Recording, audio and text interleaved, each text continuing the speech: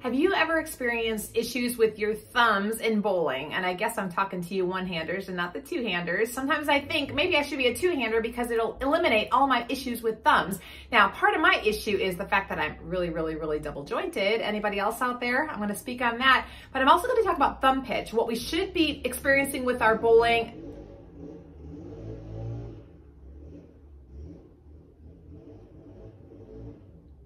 Really?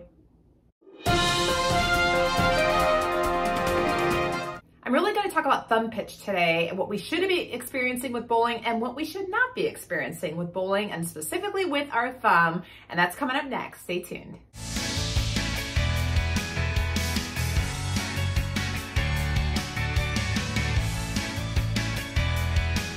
Okay guys, so what do you know about thumb pitch? This is something that your ball driller, your pro shop operator should be very experienced with. And I will tell you that when I started bowling when I was like 6 years old, I remember going to the pro shop in Milwaukee where I lived, and the guy was measuring my hand, and then he called all the other guys over and say, hey, look at this, look what she can do. And I'm very flexible. I can do all sorts of crazy things with my hands. And so I'm very double jointed. And I remember that as a kid, them having a hard time fitting me properly. And as I was growing, of course, that continued to be an issue, you know. And when I got back into bowling, you know, I've shared before that I bowled in college and I stopped bowling for 20 years, just life happened. And when I got back into bowling and I was in another state, I went to see somebody to drill a ball for me. And I was having problems. I was having a lot of pain, not only with my thumb, but with my fingers. Everything, it wasn't working right. And I was starting to have all sorts of issues with a lot of pain and blisters and things that should not be happening, okay? And so I ended up switching to another ball driller that was recommended to me. And he referred to my hands as Gumby hands.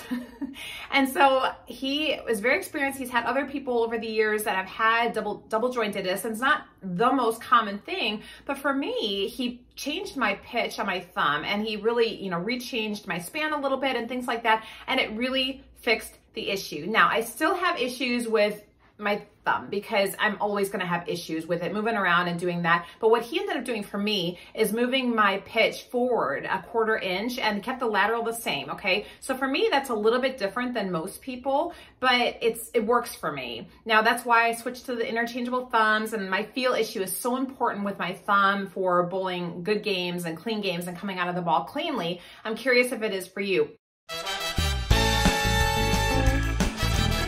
But if you're not familiar with thumb pitch, and if you're experiencing anything like blisters, discoloration on your fingers or your thumb, different areas like that, some calluses. Now, some calluses in bowling, if you bowl a lot, are normal and that builds up over time, and that's okay. But if you're developing some weird things or any kind of pain with your hand, you want to go back to your pro shop operator, or if you're not getting what you need from that person, maybe finding another one that can help you with your specific issues on your hands. Zero pitch is going right into the center, drilling straight into the center of the ball, okay? And then if you're moving it forward like mine, you're moving it a little bit closer to your fingers. And if you're a reverse pitch, you're moving it a little bit further away. And it really depends on your hand. Nobody's the same, right? It's just kind of like your thumbprint. Everybody is different. So that's why you really want to talk to your pro shop operator. If you're having any kind of issues, do not live with that. Go and see them again and see if you need an adjustment.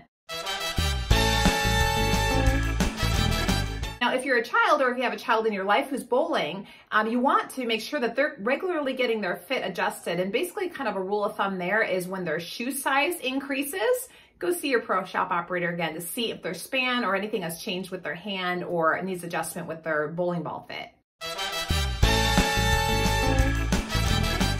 You also want to make sure that you're not squeezing the ball or doing anything funky with your release. You want to make sure that it's coming out of the ball cleanly and you're not doing anything to manipulate your release.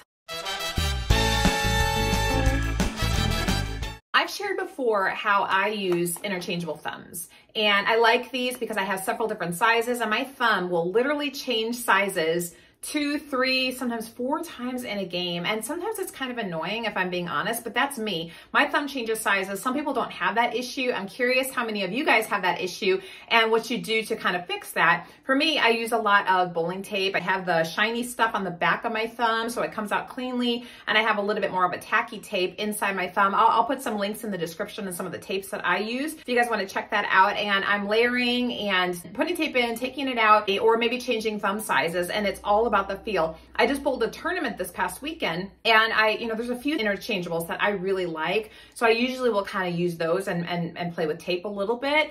And so when I finally got into one that it wasn't so tacky and it really just, my thumb started coming out, then the strikes were coming. That one of the games was a 258 because I was getting out cleanly out of the ball and I felt really good about it. But if my thumb's not feeling good, or if it's hanging up because it's sticky, humid in the bowling center, tape, things like that, that can be an issue. So you want to make sure that you really have what works for you. And again, everybody's different. So I want to hear from you guys how you fix your thumb issues. And I don't want to hear from you two-handers because I know you're going to say, I just bowl without my thumb. I get that. But for the rest of us who are bowling with a thumb, what do you do to increase the feel? How do you change? Do you use interchangeables? Do you mess around with tape in your ball? Have you had an issue where you've had to have the thumb pitch changed? Or maybe as you've gotten older, has that also changed with how you're releasing the ball and how you are bowling? I'd love to hear from you on that as well. So if you got something from this video today, guys, I'd appreciate you liking the video. If you haven't already subscribed to the channel, I would love it if you'd subscribe, and don't forget to hit the bell icon because that will notify you every time I drop a new video.